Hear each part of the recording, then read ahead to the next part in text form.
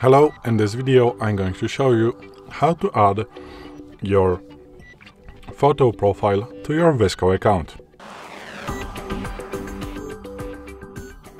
So today in front of me is a Galaxy S24 Ultra, and first of all, if you want to add a profile pic to your VSCO account, you want to go to the VSCO application. After that, you want to switch to your profile, which is this smiley icon right here on the bottom. Then this is your account, so this is the name and here is the photo, as you can see. If you don't have it, you are going to have like a, just a face icon, something like that, and then you want to click edit right here, and by just clicking, as you can see right here, we can click edit. Just by clicking on the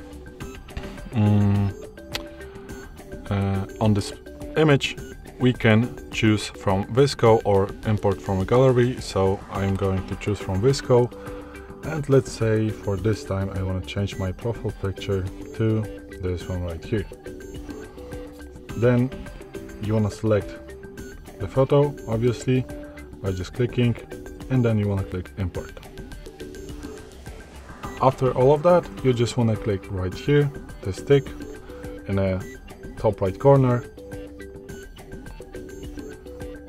and voila, you have just add a photo to your VSCO account or changed just like me. Thanks for watching.